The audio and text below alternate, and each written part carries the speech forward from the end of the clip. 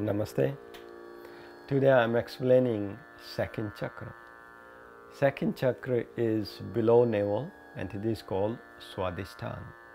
Swadhisthana means is the like a developing, building the foundation of your senses. This chakra have 6 lotus petal, water element, and sense organ is the taste. This chakra have mantra called Vam, and that is the seed mantra for this chakra.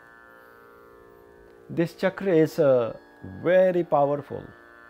When energy come from Mooladhara and then you experience suddenly flood of the energy in your second chakra, and second chakra is directly build up your senses.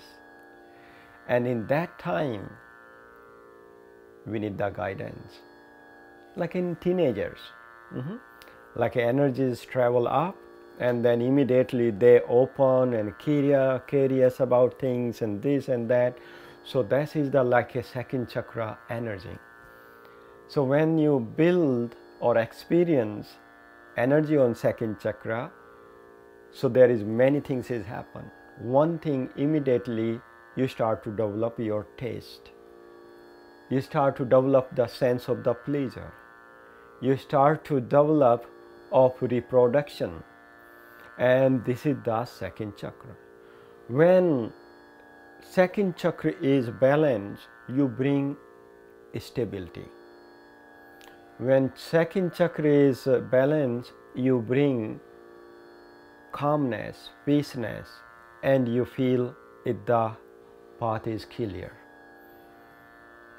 But when second chakra is imbalance, you feel a little lost. Lost in that way, you want to do one thing today and you want to do something tomorrow. I want to do this today and next time you want to do something that. Like there is no path. Energy is coming from Mooladhara chakra, coming into the second chakra, but is lost of the path. And when you lost of the path, there is no contentment, there is no satisfaction. And that time is making us running around, spinning around, and not moving into the right direction. When you reactivate your second chakra and balance with chanting mantra or meditation, Kundalini yoga classes, you immediately become creative person. Immediately start to feel things are happening in your way, because it's just you are giving the guide line to the flood of energies coming from Mooladhara chakra.